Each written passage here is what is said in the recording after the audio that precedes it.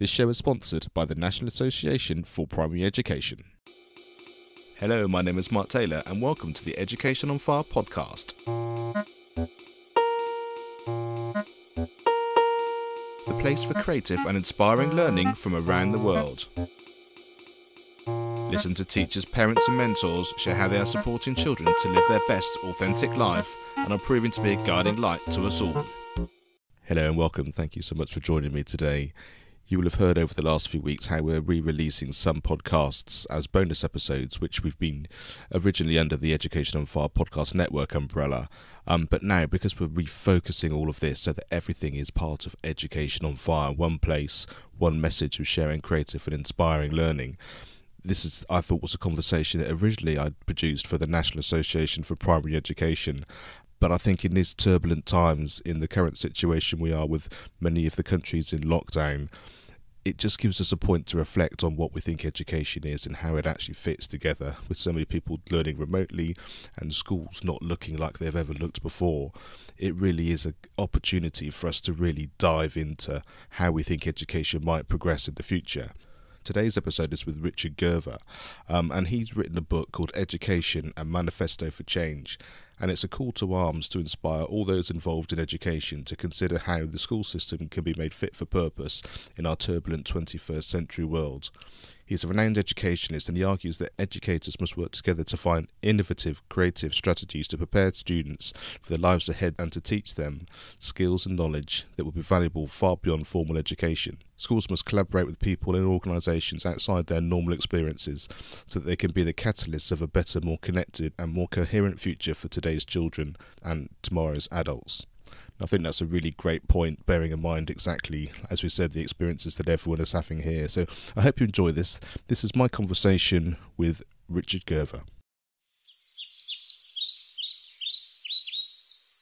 Today I'm very excited to be talking to Richard Gerver, who's a former head teacher and has a brand new book out called Education and Manifesto for Change. And having been through the book, I think all of us listening who are involved in NAPE will be thinking, absolutely, hallelujah, and let's have this conversation. And I'll let him explain more and more about what's in the book and that conversation that we're going to have. But thank you very much for joining me, Richard. It's an absolute pleasure to be here, Mark. Thanks for having me. So let's set the scene. I just said that you're a former head teacher. Let's sort of wind back a little bit and just sort of explain your sort of education background, and then we'll work through to how the books then came from there. I often think that my professional life is a series of happy accidents. I became a teacher because I started dating a young woman at college who I fell madly for, who was training to be a teacher. And so in order to get into her good books, I told her how fantastic teaching was. And she kind of called my bluff. And eventually, after my degree, had that sense that this is where I belonged, and why had I never thought about it before? And I carried that through my career, which, as I say, seemed to always be in the right place or the wrong place at the right time, or the right place at the wrong time. During that first time, we had a government who were, how can I put this kindly, cost cutting. And a huge number of teachers were being offered early retirement, which left vacuums in the system. So I found myself senior leadership positions very early in my career, and actually became a head in 2001.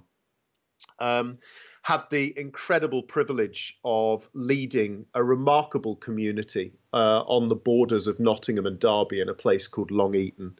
And we went on an incredible adventure together for nearly 8 years, turning round a school that the then government had designated in 2001 as a school so bad they were considering closing it down.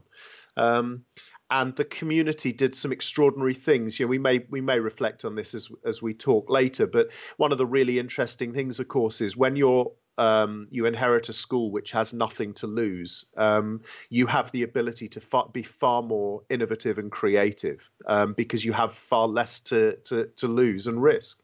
And that was an extraordinary adventure that opened all kinds of unforeseen doors for me and opportunities, so that in the back end of 2008, I decided to take a personal risk, not because I had fallen out of love with teaching or was exhausted by it, but because I had an opportunity to go on a new adventure of my own. And that's when I left Grange and started a new life, doing all kinds of things, which over the last decade has seen me not just working in education around the world, but sitting around a table and in buildings with extraordinary people and extraordinary organizations, you know, from some of the world's most dynamic high-tech businesses to Olympic coaches and sports teams across a whole range of sectors in a whole range of countries. And I think that brings me to the book, really, because as I marked the decade of my time being away from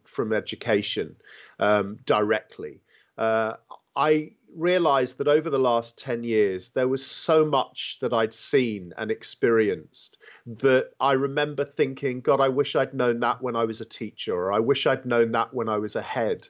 And that really was the stimulus for the book, you know, a really reflective space a decade on. And I just decided that what I really wanted to do was share some of the experiences and thoughts I'd had over the last decade, having had this extraordinary opportunity to broaden my own horizons, about how I think it could impact on the education debate constructively now. And I mean, it's early days. The book's only just come out, but I mean, it's got some fantastic people who are talking so wonderfully about it. What's the feeling from the feedback that you've had already in terms of those types of things that you talk about, which we'll go into in a second, but in terms of how change can happen, as opposed to the discussion about the fact we'd like it to be different and this is how we think it could be? Yeah, I think the really important thing for me is that as a profession, we have a lot more opportunity than sometimes we feel we do. I think so much of our lives, and particularly now, actually, as educators, as school leaders, we are so overburdened with so much to juggle with, whether it's horrendous stretching on resources, the inability to deliver for all of our kids, the unbelievable over-intervention from successive governments with strategies and systems.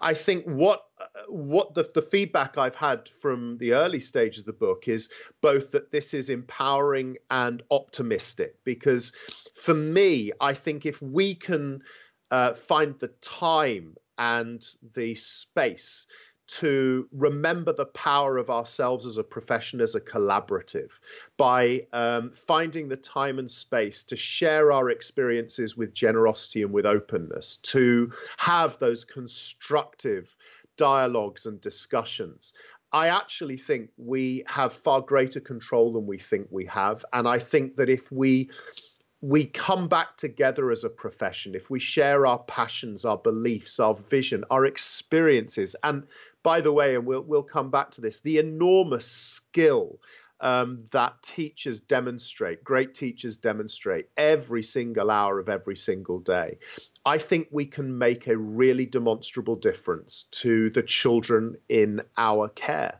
And what I hope is that this book is really an optimistic and constructive stimulus for those conversations and those collaborations. I think one of the things that strikes me from what you were talking about before as well as then is a little bit like when you said you were at the Grange, when you have a school which feels like it's only got one direction to go in, it gives you the opportunity to sort of stand up and say, let's try this, let's try that. And I wonder whether actually as an education system as a whole, we're getting close to that now, and actually whether from that point of view, like I say, being optimistic, but actually feeling like things have got to change. So therefore, let's really try it. And like you say, the teachers and the people working in schools are actually the place where that's going to probably happen as a starting point. I think that's I think it's a really strong observation, but and I don't, you know, I'm not mentioning this for any political reason, and I'm sure people may well shut off the minute I say the word. But one of the lessons I think we've learned from a broader context in the current political climate around Brexit is that actually we have more control and power than we think. And I think as people lose patience with politicians, whatever side of any kind of argument we're on, what we realize is that there is there's a new energy towards activism. Whether it's the young people walking out of classrooms to campaign on climate change, whether it's the massive rise in homeschooling, both in the UK and the US, people are really beginning to take power over things that matter for themselves. And I think we're always, there are always golden ages of education when I think, we lived through periods of darkness, and there comes a tipping point, an upward point in the curve. And I very much detect that we're in that space now.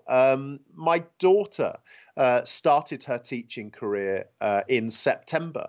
And one of the things that she feels very strongly, and she talks about a lot, is that she's detecting that a real optimism amongst her generation of very young teachers who believe they could lead that next upward curve.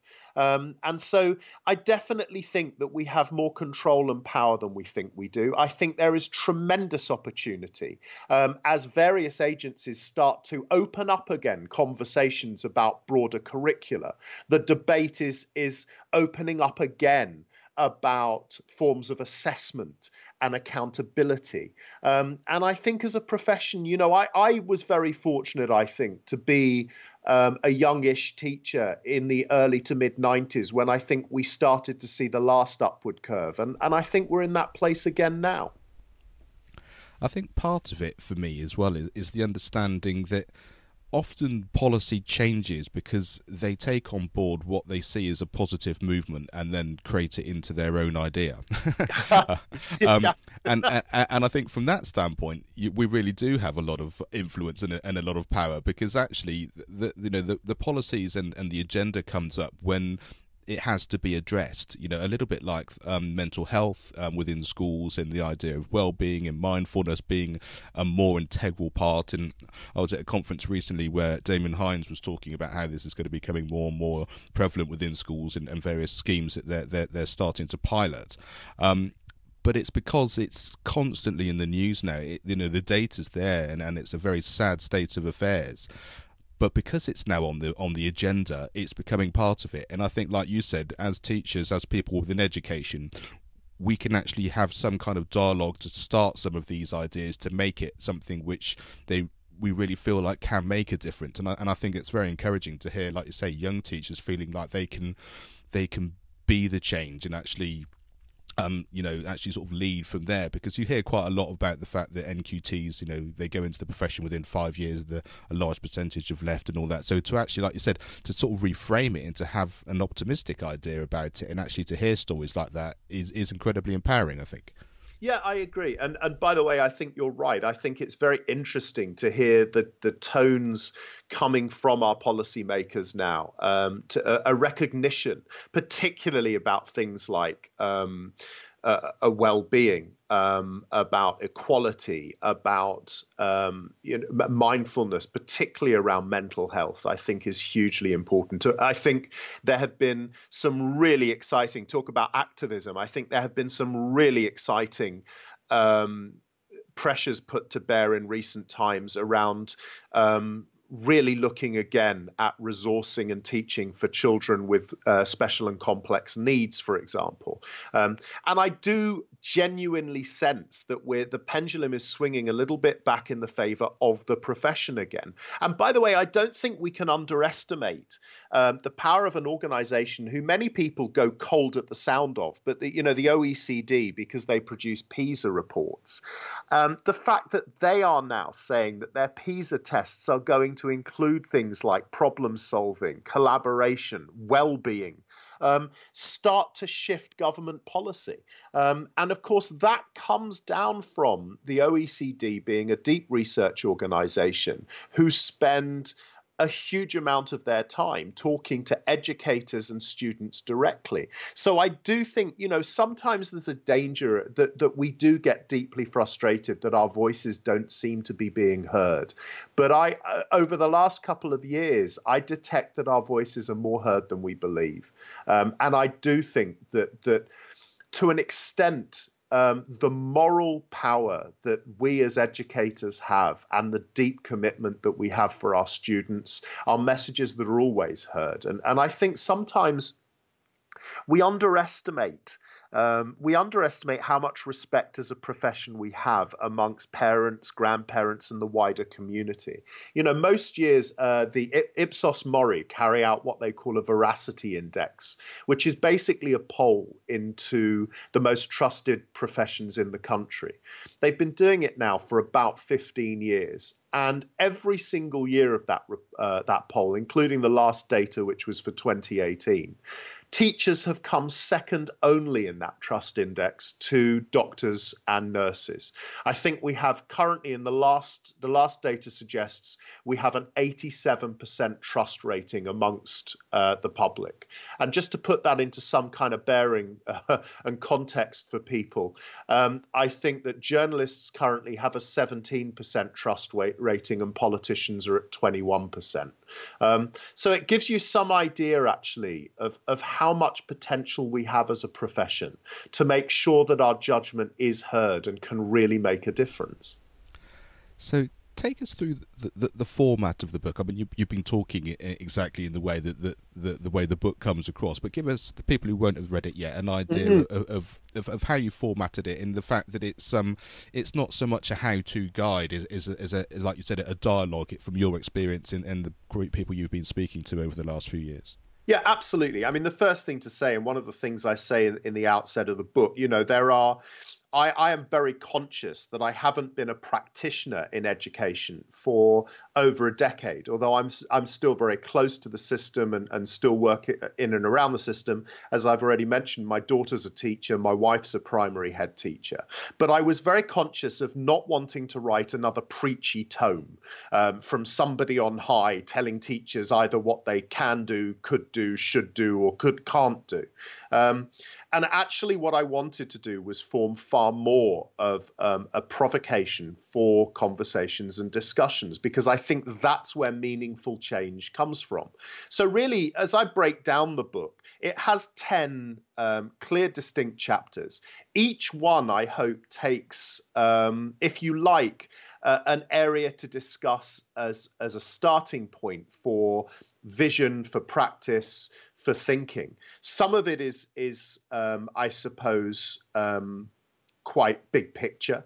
So, for example, in the first chapter, I try and set the tone for the book by really pleading for a sense of peace amongst the profession, by looking at the bigger issues, the polarized debate that we've seen in education, particularly, I think, grow in the last decade, where sometimes social media has been used to demonize, where we seem to have reversed back into a place where some of the dialogue and argument tends to be polarized between what some people label as progressives versus traditionalists, where we seem to have resurfaced the arguments around whether we should be teaching skills or whether we should be teaching knowledge. And what I really want the book to do is to ask people to lay down arms, if you like, come back together and refocus on the one thing we all have in common, which is that we all, whatever our position, whatever our experience, whatever our belief, we all want what's best for our kids. So, it starts there. A lot of the book is really in that kind of tone around both collaboration within the profession, but also a belief that we as a profession need to broaden our horizons and ensure that the dialogues around the future needs of our children and around the future structures of education should involve everybody in our society. So, taking in not just increasing that conversation to parents, grandparents, prospective parents, but also to businesses and organizations and sporting organizations. As said right at the start of our conversation, over the last decade, having had the incredible privilege of seeing into the workings of some very interesting spaces and places, from Google to the British Olympic team, is the number of times I've sat, for example, watching high-level elite sports coaching, thinking so much of what they're doing has so much resonance and relevance to us as teachers. It would be really interesting to share practice. So I've tried to highlight some of that in the book and asking people to look at what we have in common and what we can learn from each other in those elements. I also try to talk a lot about our responsibility as educators to project a sense of optimism to our students, to our communities. And also, and you know, I'm going to name drop here, Mark. I also had the opportunity to interview Barack Obama during my time writing this book. It was kismet, really. But you know, I had to include some of his thoughts and his reflections on the state of education globally and its wider context in the world. And I suppose that's really where the frame of the book comes from. I want us all to look up and recast where education sits in the bigger picture, and particularly around our aspirations for the future and the future for our kids. I think the thing that I've found interesting, certainly in the last sort of 2 or 3 years, as this podcast network has developed, is that I've been invited to all manner of conferences, all manner of speeches, and there's a very clear divide between that kind of business element and the education element, in a way that I think you're right, there's actually much more collaboration in reality. So many business leaders have said these are the types of skills that we're looking for in the people coming through into the workforce, you know, in terms of that collaboration, thought, working together, all of those kind of things. And when you sort of think back in terms of, you know, the education system historically was created in order to build a workforce, but it hasn't actually changed over the 200 or 300 years that it's been set as it is. Yeah. I find it really interesting that if even whether you believe it or not, or whether you like it or not, if one of the main drivers is to create a workforce for the future, or to create a society for the future, or create people that can be responsible and part of a society to take us forward, that listening to the other side of the coin, being it the business and the workforce as it is, they're saying that we're not actually getting what we need anyway. So I do find that very interesting point of kind of why the system hasn't changed from a political point of view, or from a whole systematic point of view, because it's actually not what people are asking for even at the moment. I think that's absolutely true. And by the way, just as a quick insert before I kind of respond to that, I think it's really important for us, again, in this spirit of peace and collaboration, because one of the polarizing debates I hear crop up on a regular basis is that education shouldn't be about preparing kids to be part of the workforce or their working lives. It should be a joy of learning for learning's sake. And look, I don't disagree with that. But at the same time, as a parent, I wanted my children to go through their educational journeys, not just being inspired by the rich cultures and knowledge and experiences education could bring, but actually by helping prepare them to take on the challenges of their futures. You know, for me, education must be about helping nurture aspiration in young people and helping those turn those aspirations into pragmatic opportunities.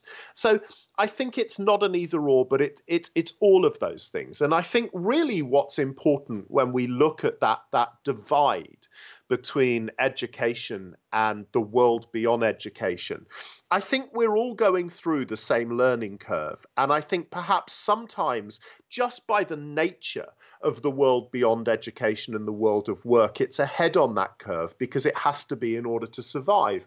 But, you know, when we look back over the last 200 or 300 years, I think one of the things around the design of mass education was that it tried to prepare young people for lives of certainty, which is not a criticism. It's absolutely a right thing. You know, what we did was we used education to filter and sort young people into the skills and knowledge sets and potential careers they could have.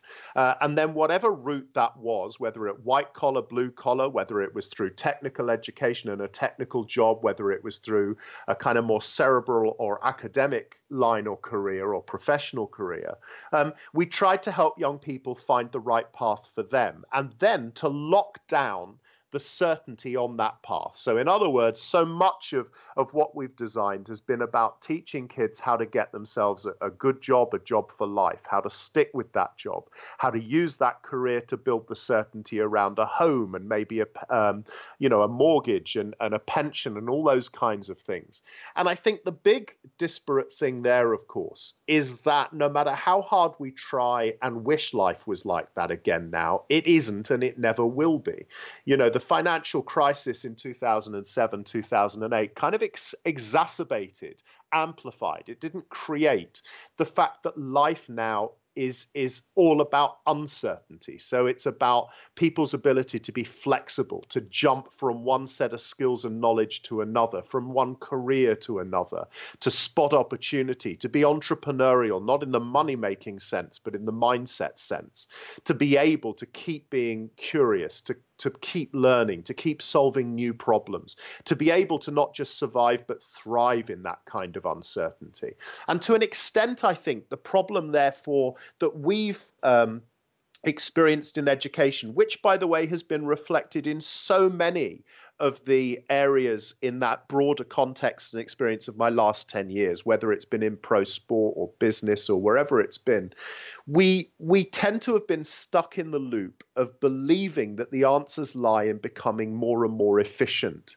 If you like, it's the kind of Taylorist model of industrial thinking, that if you focus on efficiency, you increase productivity. If you increase productivity, you increase profitability, which you then need to invest in increasing the cycle of efficiency.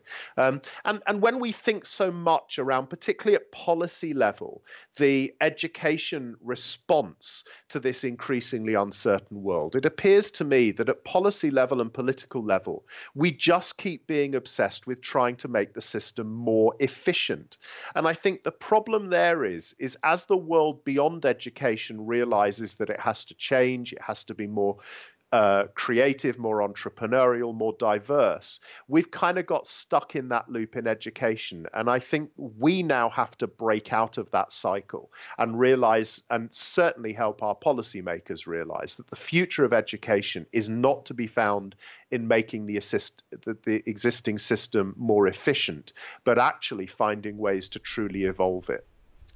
And I think I really enjoyed the whole talking about community and collaboration and villages as opposed to silos and that kind of thing. I think it's a really important factor. I wonder exactly how easy that is to change in the current climate, because many schools, my daughter came out, they had their primary school, she's now no longer there, but they had the school was increased by sort of half as much again, and with that came a big, we're now in a prison, I think was the comment she said, because the fences had gone up and safeguarding was such a key factor. I guess they talk about it in terms of stopping children leaving school as well in terms of people coming into school, but that sense that you're in a place where you're locked down for the day is a very different feeling than the fact that there are some schools, for example, I visited recent times where they actively didn't want that to be the case. So even if they had to have the fence as a physicality, they would actually be doing some of their maths work in the local shop, because the local shop was allowing them to be part of what was going on for a morning, and they were able to buy and sell and do their maths within a school, a shop environment, which I thought was wonderful because it had that community element, it had the learning element, it had the social element. But in terms of safeguarding, in terms of checks and all of those sorts of things, it's a minefield. And like you say, when time is precious and everyone's struggling for all of that, and they need certainty as well, the two things don't really go together very easily, do they? So I just wonder about how practically maybe some of these things need to change in order for what we're talking about to actually take place, or whether it's not as straightforward as that. It is just a question of sort of small elements bit by bit. I think your last comment is really important, Mark, because one of the things that I've learned a lot about change culture in the last few years is that it doesn't happen overnight, and it doesn't happen because of a system or a policy fix. And again, I think it's one of those things as a profession we've suffered from over the last 30 or 40 years, is the constant both intervention and belief that we need to use silver bullets, and that policy and systems need to change dramatically and speedily, and they need to happen, by Christmas. I think one of the things about change is that they always start small. Revolutions have never started through history at 10 o'clock on a Wednesday morning, with a mass movement. They start with a voice, and that voice, a bit like a sneeze, catches two more voices, and those two voices catch four voices. And I think the same is true of change process. It doesn't have to begin, it shouldn't begin in grandiose statements or grandiose launches. It can start in each and every teacher's classroom with 5 minutes of different here or 5 minutes of different there. It can begin by inviting a local shopkeeper in to talk to our students about retail and the use of maths in retail. It can begin by inviting a presenter from the local BBC radio station in to talk about the importance of literacy and of vocabulary and language. It can begin with inviting somebody who works in the local pharmacists in to talk about the importance of science and accuracy and detail. So these things don't need to be grandiose. I also believe in the wider context of what you said. There's no doubt that the opportunity for collaboration for one reason and another between schools and between wider organizations, I think, is increasingly difficult. One, because there are such limited funds now in schools to provide cover and opportunities for teachers to leave their setting. But I also think the restructuring of schools over the last 15 years or so hasn't necessarily helped.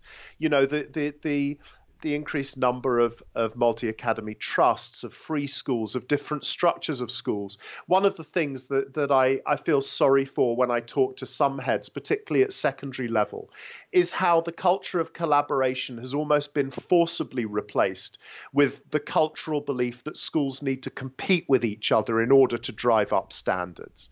And I think as a profession, that is one small pocket of revolution we can hold on to.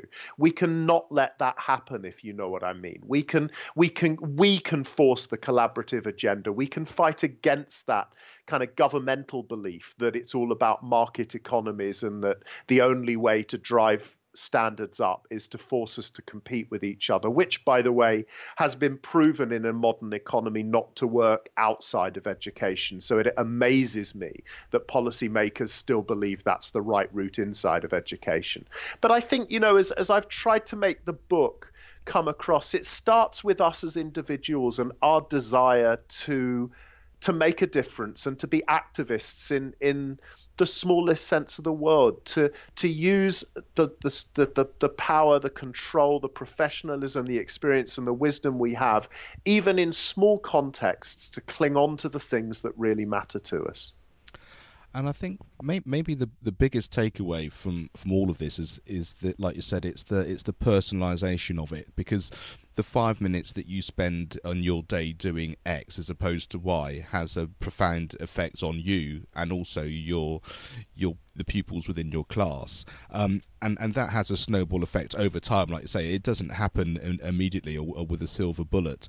But I guess if we're all mindful of exactly how we're sharing, how we're talking, how we're coming across, then that has a big impact. And if we're doing those conversations in that positive way within the staff room, if we're having those around the water fountain, as it were, then I guess that's a real ethos thing, isn't it? And I guess school leaders have a big part to play in that. But I think we talked a bit before about social media, but I think positive social media, being involved in the fact that ideas are coming, for example, today, whoever's listening to this, it's coming through a podcast. It's not come through a CPD session or a fact that we now need to think like this. It's an individual person within education or even a parent thinking, actually, that's the kind of life I'd like my child to grow into. Then actually there's so many different influences now, and actually you just being a small snippet of how that can be the change actually has a big impact, especially in that ripple effect idea. I think that's such a powerful and resonant point, particularly going back to something that you raised earlier. And I know it's something that NAPE and Education on Fire is really passionate about, which is this whole idea of well-being. And I think one of the really important things for me as an educator, as somebody as committed to as the people hopefully listening and being involved in this are, is that one of the things around low-level stress, it is always begins when people feel a loss of control. And I think as a profession, over a number of years, that's been the greatest source of angst, anxiety, and stress for so many teachers, is a perception that we've lost control. And it starts with frustration. And I think one of the lessons I've learned around the whole well-being piece, and particularly mental health and stress, is even if for just a few minutes a day we feel that we can seize back a semblance of that control, it becomes very constructive and positive, and it gives us the confidence increasingly to take back some of that locus for ourselves. And I think that's a really important part of this thing about the difference between efficiency, which is always a struggle just to run to keep up, and proactivity, which is the joy really of the job of creating, of creativity, of professionalism.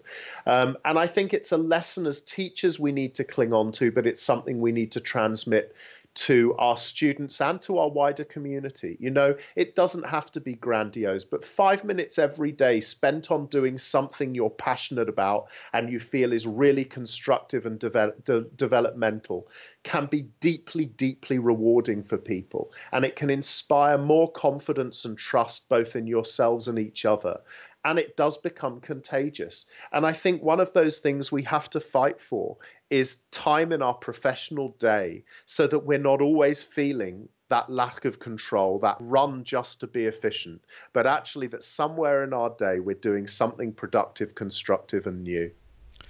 And I think that also feeds into the broader curriculum idea, isn't it, as well, is the fact that while the system at the moment is very much certainly in primary in terms of sort of assessment and SATs testing and that kind of thing, there are many people who believe that the broader curriculum, having music, having art, having dance, PE being an integral part of what's going on, when you hear people talking about the fact that we have that as our foundation, that's what we wanted to do, and actually as a result of that, of course, everyone feels better. You know, that within that grandiose idea, somewhere there's a child that thinks, great, because today we're doing this, or today we're doing that. This I don't like so much, which is a natural part of life generally. But to find out that there's something that you do love, something you can get passionate about on a regular basis, it has a positive effect on everything, including the assessment, if it indeed, at the moment, of course, people still have to do that. But I think then you start to see it in context, and that's an important learning curve as well, the fact that actually choosing how and what you want to spend your time doing, despite the things that you may not like to do as much, actually is a key educational moment as well. Absolutely. I think, you know, this is exactly the point. Life is not just rainbows and unicorns. A lot of life is hard. And actually, learning by its nature is tough and challenging, because truly to learn something new, you have to hit a point where you realize your own inadequacy. Because when you learn something new, you have to realize you don't know something, you can't do something, or you've made a mistake. And therefore, learning is a really tough discipline, and so it should be. But what we need to do is make sure that there is real opportunity and light in that journey. And also, by the way, that opportunity is diverse and enriching. You know, there's one quote that I use in my book that came from a debate at the World Economic Forum in January 2018, where a group of very different people were brought together to talk about the future of education. And there's a really pertinent quote about stopping this kind of siloing of subjects and experiences within education from somebody called Fabiola Gianetti, who is a particle physicist and happens to be the Director General of CERN, you know, where the Large Hadron Collider is based. And she said, we need to break these cultural silos, that too often people put science and the humanities or science and the arts in different silos. They're the highest expression, she says, of the curiosity and creativity of humanity. For me, she goes on to say, I was a curious child. I wanted the answer to the big questions of how the universe works. My humanities, my music studies have contributed to her life today as a scientist as much as her studies in physics, for example. And I think, this is a really important part of the welfare and sense of well-being and development, not just for our children, but for particularly primary teachers who choose to teach an all-encompassing curriculum, partly because it's that amalgam of experiences, of skills and knowledge from a vast array of areas that create such enrichment for us and joy as teachers and therefore as students. And I think we need to remember that there is no hierarchy of what should be important in a curriculum or in learning. And that actually it's the amalgam of those experiences that not only make our lives more worthwhile and enriching as teachers, but actually lead to creating more rounded and successful human beings like Fabiola. I think that's brilliant, and I think that's very true, and certainly I think that idea of that breadth is really important. I often think about my life as it stands now. I have sort of three very distinct areas. I have a professional musician's playing career. I have my teaching of music, and within my sort of drums and percussion setup within that as well. And now I have my podcasting life, which is increasingly getting busier and busier. The music part of my life came from the opportunities I was given at school. Without that, I would have never. Well, I say never, but I find it hard to see how that would have ever developed. Yeah, and by the way, first of all, my admiration for you is remarkable. Talk about multitasking and incredible skills, my God. And plus the fact I am mildly jealous, because drumming is so cool. But also, I think you're right. And it comes back to what I was talking about. It's I don't like kind of terms and buzzwords, but, one of the things that is very clear, for example, increasingly, and what you've described really is a portfolio career. And I think increasingly more and more of us are going to live with those portfolio lives, where we deploy a whole range of skills and experiences, many born out of those early experiences at school. I remember a number of years ago, actually, for one of my previous books, interviewing my mum. Which was an extraordinary experience. And we were particularly talking about purpose and change and things like that. And she reminded me of something I'd long forgotten. We can all remember that conversation we've had with one of our parents when we were about 10, 11 years of age. And I'm not talking about the sex ed conversation, but the one about, so what are your dreams? What do you want to be when you get older? Where do you think you see yourself? And apparently I'd said to my mother when I was 12 years old, well, as long as I can spend my life writing and performing, I think I'll lead a pretty happy life, and I'll feel I'm in the right place. And as I interviewed her and she reminded me of that, I remember we looked at each other and thought, my God, that's kind of what's happened. Whether it's been teaching, whether it's been writing books or articles, now whether it's standing on a stage and giving a keynote speech, whether it's doing this and talking to you on a podcast, so many of those early passions and experiences are now deployed in my adult life. And, like you, I talk about in a number of my speeches and in some of my writing, that teacher who inspired me when I was a 9-year-old boy, who introduced me to the whole idea of drama and performance, and how much that moment as a 9-year-old child has served to dominate so much of the things I've loved and enjoyed in the 40 plus years since. And I think that's a really key thing to do. We have our children are sort of going through GCSEs and A-levels at the moment as well, and there's very much that sense of what subject am I going to take, what should I do with this? And when you have a diverse skill set, if you happen to be good at the sciences and you like the arts, you start to get, well, but if I'm going to go in this direction, I'm going to have to do this, or if I go in this direction, I need to do that. rather than that sense of, but what type of thing do I like doing, and then allow those decisions to come from there, and also the fact that what happens is, I mean, I never went to college to learn to be a podcaster. I thought, I really like doing this, where can I find out more about it? And I found courses online. I started to meet communities of people that were involved in it. I found ways to learn about it. I immersed myself in this brand new world, which I love. And like you said before, if it's those thoughts, if it's those skill sets of understanding that we're putting within our education system, then it doesn't matter so much what I know now, because it's about, I know that if I need something new in the future, I have the skills and the understanding to go about and learn about it, and then my life will then take me in whichever direction it is. As long as I know I'm going in the direction of what I love, which is, I think, exactly what you were just talking about. It might look different from one decade to the next, but you'll still be collaborating in a way that's very supportive for you.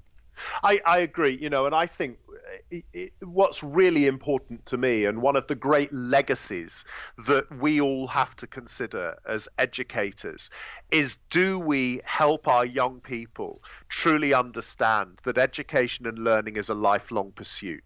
It isn't something that's finite. I worry sometimes that a lot of our kids, and a lot of us in previous generations, view education as something we needed to get through in order to get to the good stuff, almost like a Catholic version of purgatory. What do we tell our kids? Well, once you've done your SATs, that'll be it for a few years, and then you'll be in secondary education. When you've done your GCSEs, it leads to the next set of exams, which are A levels. Once you've done your A levels and you go to university, it's about, actually, should education not be something? And by the way, that was, then you get to 2021 if you go to university at all, and that's where education stops. And I think that the real excitement for me, as I look at and meet some of the world's most successful people, is that they have a relentless curiosity. They're wanting to learn deep to the last breath that they take, no matter where their lives taken them, no matter how successful they are, no matter what they've achieved. For me, that definition of success is about a relentless curiosity and desire to learn that takes us through our entire lives. And as educators, I think we must understand our responsibility in projecting and promoting that mindset to young people, so that education doesn't just feel like a series of hurdles, so that it doesn't just feel like something that has to be done in order to unlock the door to the next part of the journey. That actually learning is something we need to take right the way through our lives. And as we've already addressed, given that the future is going to be all about portfolio careers, it's well rehearsed that our children are likely to have maybe 15 to 30 different jobs in their lifetime. Then that ability to learn, unlearn, and develop is going to become extraordinarily important. And by the way, that isn't just the viewpoint of me, and sometimes I'm accused of being some sort of soapy liberal. Going back to the OECD, this kind of organization that is entrusted with the evidential side of quality of education, in their 2013 report called The Skills Outlook, which was the first ever global research into the links between education, employability, and skills, one of the things they found from the 3,000 plus major organizations they talked to was one of the key characteristics they were looking for in future employees was the ability to learn, adapt, and change. And I think those are the qualities we need to understand as educators. We have a high degree of responsibility for promoting.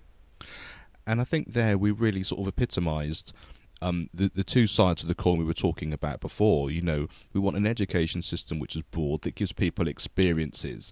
But as educators, we have this overall umbrella of the sorts of skills and the sorts of ideas that we know that are going to be important. And I think it's that collaboration again, but at different levels between pupil and teacher and teacher and leaders and those things, that we have things, an overarching idea of what we know is important. But within that, you have the ability for the people learning to have the creativity and the freedom to be able to explore in a way that enables them to do it. And I certainly think back to where I am now.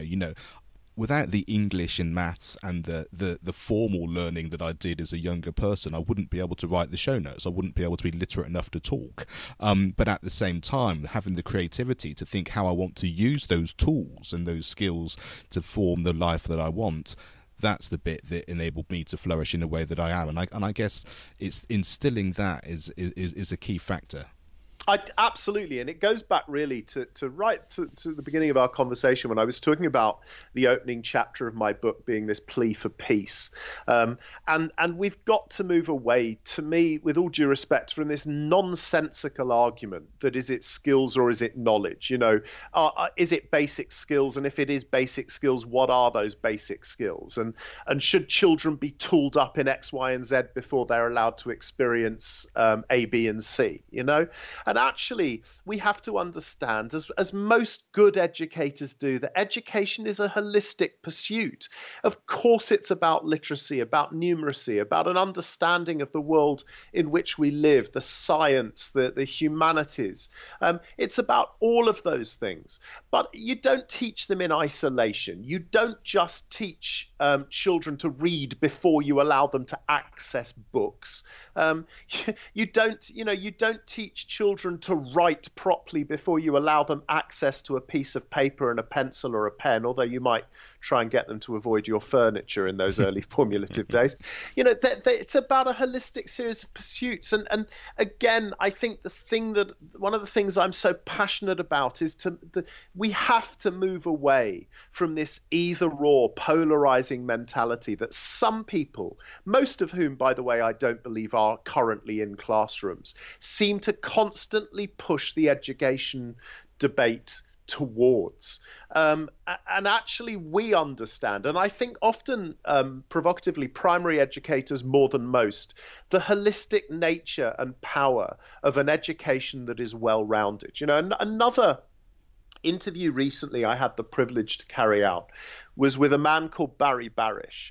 Barry Barish is the 2017 Nobel Prize winner for physics for his research and work into gravitational waves. And I asked him about his recruitment policy when he was putting together his research team.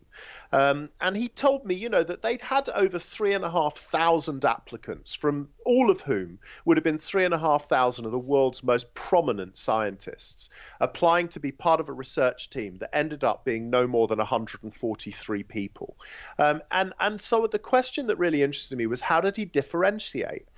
And he knew what I was talking about, because he said, you're right, every single one of those 3,500 people were brilliant academics. They were extraordinary scientists. He said, but the two characteristics that we used to recruit and define the people we want on our team were, one, they have to be capable of asking stupid questions.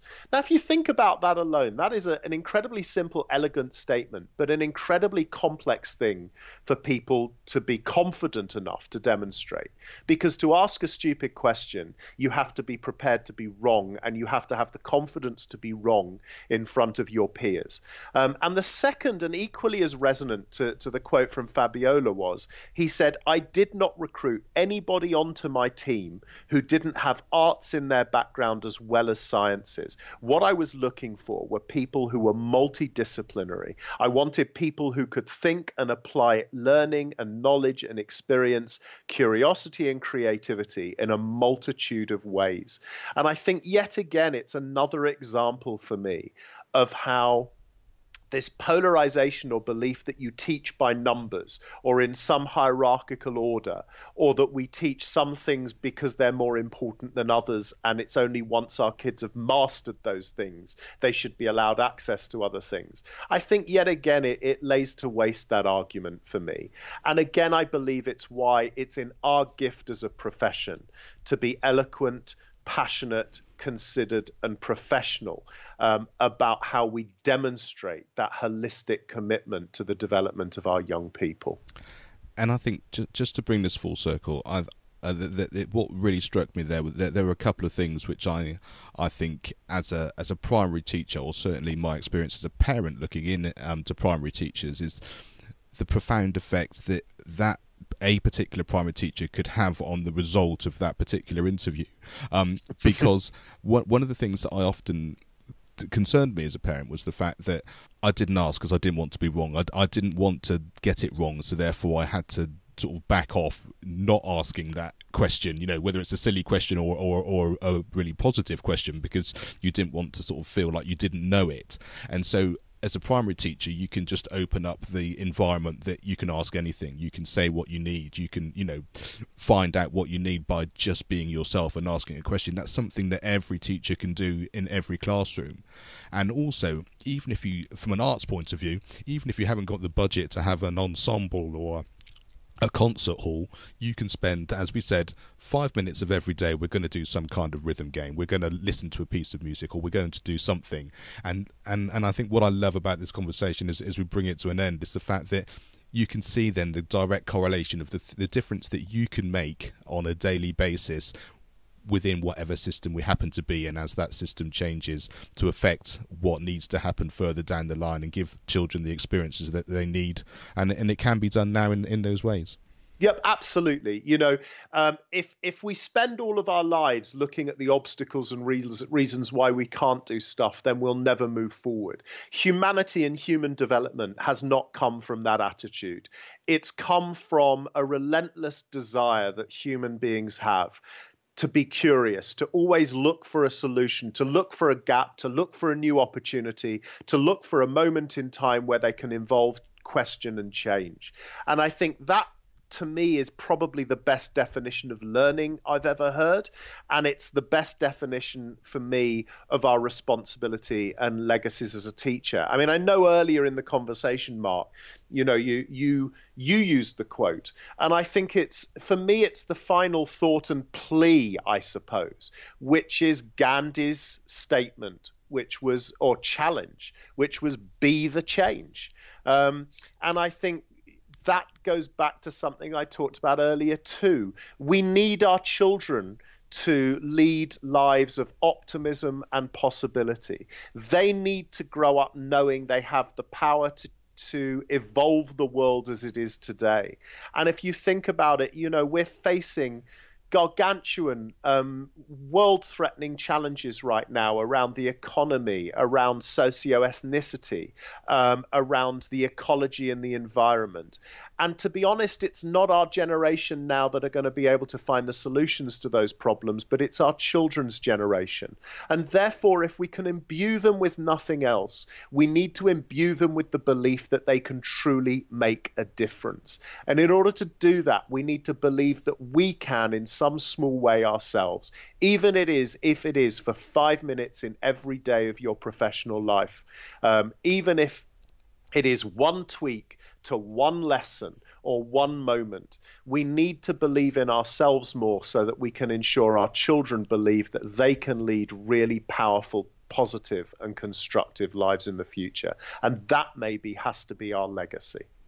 I think that's empowering and incredibly supportive for everyone listening, because, like you say, the most important thing is feeling like we can make a difference. And in that environment, we absolutely can. So for everyone who's thinking, right, I need to go and find this book because I need to read it today, where can they go? Where can they get hold of it? And what's the best way of them getting in contact with you? Right. Well, there are two clear ways to get hold of the book. There's directly through the publisher themselves, Bloomsbury, and there are always great offers, and probably most accessible place to get it are through Amazon. And it's available both in paper form and also in Kindle form. And I'm hoping that if I can use my charm just a little bit in the near future, it might be available as an audiobook too. But keep an eye out for that. And in terms of people getting hold of me, the more formal way is through my website, which is simply richardgerver.com, or more informally, it's through my Twitter feed, which is just @RichardGerver. And I try to respond and communicate with everybody and anyone I can, because if you're going to be passionate about collaboration, then you have to live it. So I would love people to get in touch, to engage with me directly through the book and then directly. It would be great to carry on this conversation. So thank you very much, Mark. No, thank you, Richard. It's everything I love about why I created this podcast network is the essence that we can talk to people and people to feel like we are making a difference first of all, and also that we can make a difference in the future, and that coming together as a community in whichever form that looks like, in order to support each other, to feel like we want to do tomorrow in a way that we want to, despite whatever confines we feel that is. And I think today's been a conversation which sort of epitomises that in so many different ways. And so thank you very much for your time, and I really appreciate all the insights you've given us. It's been a real honour, and thank you for what you're doing. I think it's incredibly important. Thank you. Thanks for listening to the Education on Fire podcast. For more information of each episode and to get in touch, go to educationonfire.com. Education is not the filling of a pail, but the lighting of a fire.